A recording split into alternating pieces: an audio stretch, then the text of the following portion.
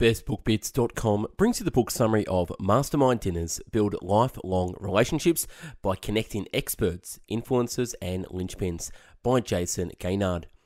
This is a playbook designed for those who want to create and cultivate meaningful relationships.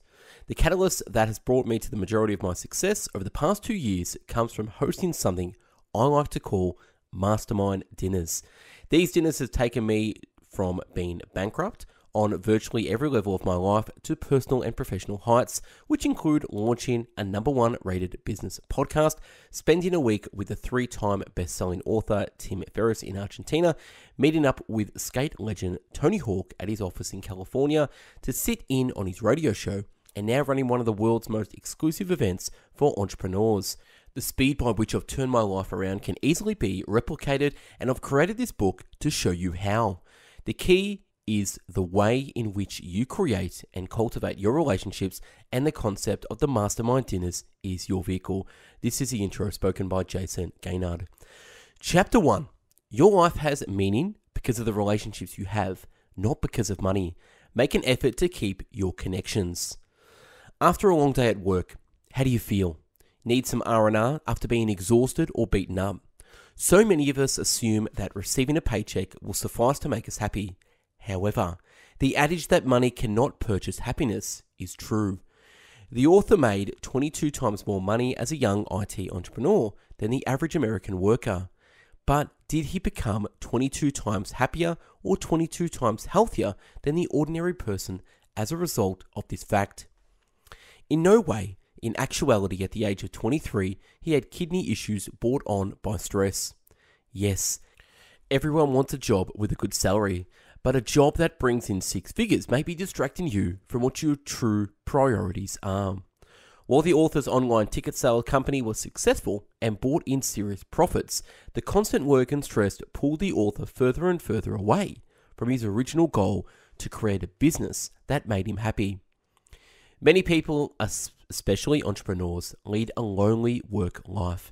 After another 12-hour day, the last thing an entrepreneur's mind is planning a get-together with friends. Often, daily stress and work travel make it difficult to connect with people at work or even in the real world. But as any good business person knows, networking is vital in unlocking new opportunities. By conducting networking events like Mastermind Dinners and Mastermind Talks, the author built a thriving business and a fulfilling life. He realized the advantage of interpersonal interactions for himself. Chapter 2. Being authentic is important when networking. Your relationships will have more value if you are genuine about who you are. It's not about how you network, it's about who you are. It doesn't always follow that you're an excellent networker if you have a ton of social media profiles or go to networking events every night. Utilizing networking technologies lets you delve deep and discover who you truly are. Getting out there is just the beginning. Your connections will notice quite quickly if you're networking solely to advance or for any other purely selfish reason, and they'll tune you out. You must modify your attitude if you don't want to leave a bad impression.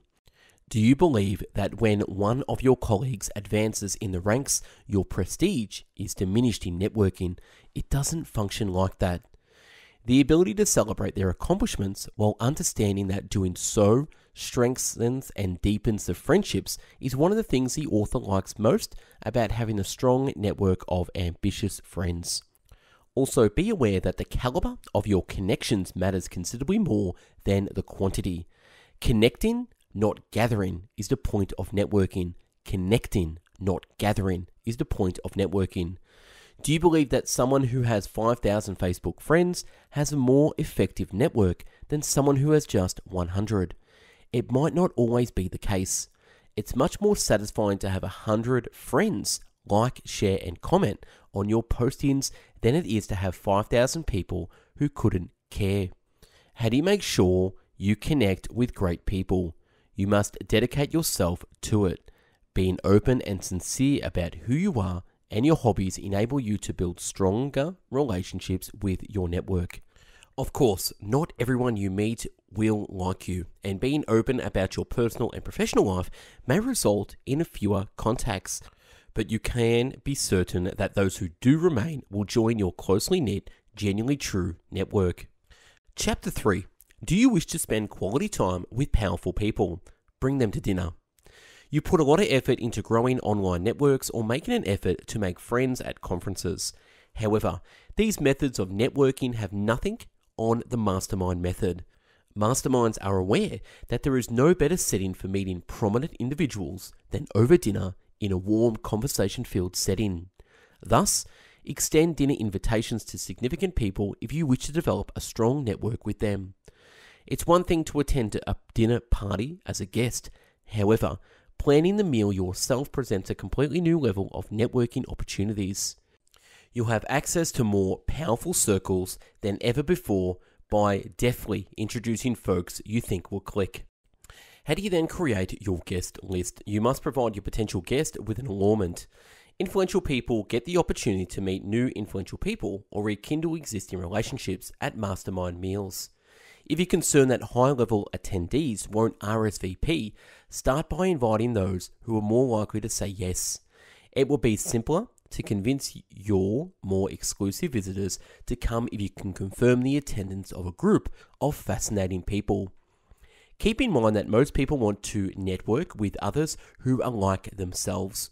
Because of this, if you want to host a dinner for CEOs, but you're not one yourself, you should start by inviting one or two CEOs as bait to persuade other invited high-level executives to attend. Additionally, it is simpler to connect the very successful if other important people are already present at your dinner because they provide social promises. And if word goes out, you're more likely to reel in big fish if you steadily attract more and more interesting individuals to your evening. In conclusion, dinners are the key to effective networking. However, you can't just throw dinner at just any restaurant. Of course, you'll need a restaurant that provides outstanding food, but a successful supper requires more than just that. Just quickly before we go to chapter 4, when was the last time you spent 21 days working with an elite coach on your life blueprint to map out your next 1 to 3 years on your journey to success? Right now, I'm looking at working with 6 people to work with me over 21 days to map out your success blueprint so you can take the next evolution in your life. Are you that person? Click the link in the description to join me for 21 days. Back with the summary. Chapter 4, attend local meals to expand your network locally. With location dinners, you can attract influencers from near and far. You want to organize your mastermind dinners but are unsure of where to begin. Here are a few pointers to assist you in choosing the event kind that will best serve your networking objectives. The kind of network you wish to create should be your priority. Once you know this, you can make a better choice on where to hold your evening. For instance, are you more interested in making specific connections than building a strong local network with a varied set of people?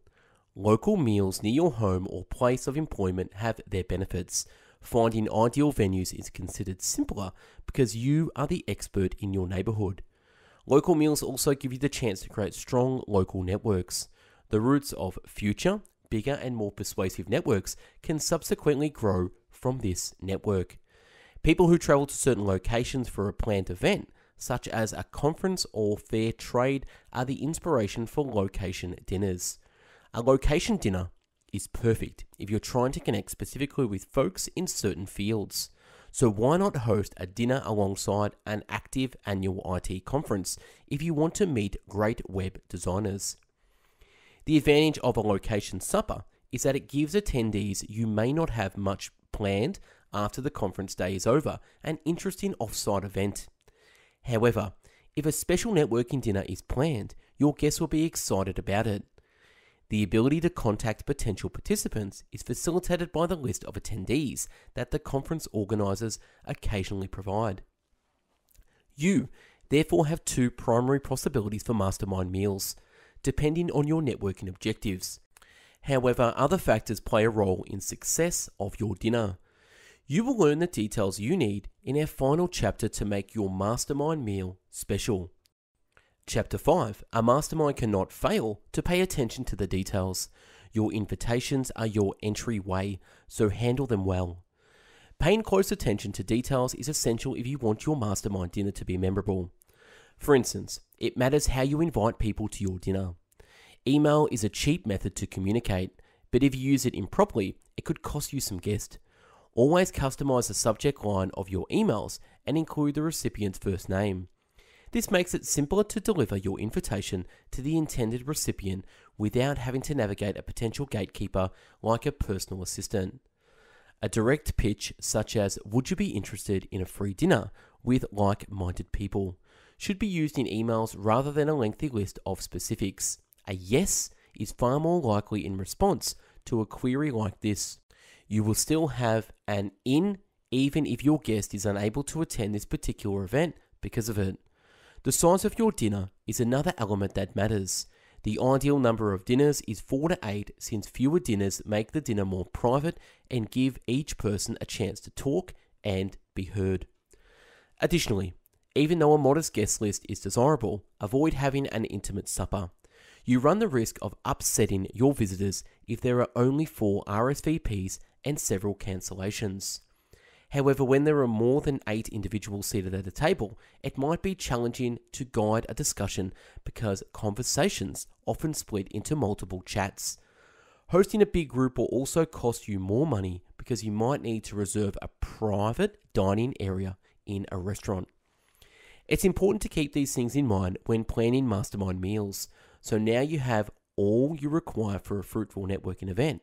Get out there and make some contacts. That's a wrap on this summary, Mastermind Dinners. If you want the PDF summary, click the link below to download this. We at bestbookbits have done 1,000 book summaries in video, written, and audio format. So check us out on bestbookbits.com. Subscribe to the YouTube channel, like, share, and comment, and follow us on Spotify, Google Podcast, and Apple Podcast. Remember, when was the last time you spent 21 days working with an elite coach on your life blueprint to map out your 1 to 3 years on your journey to success? Click the link below to have a chat with me, and I look forward to speaking with you then. Take care. Bye-bye now.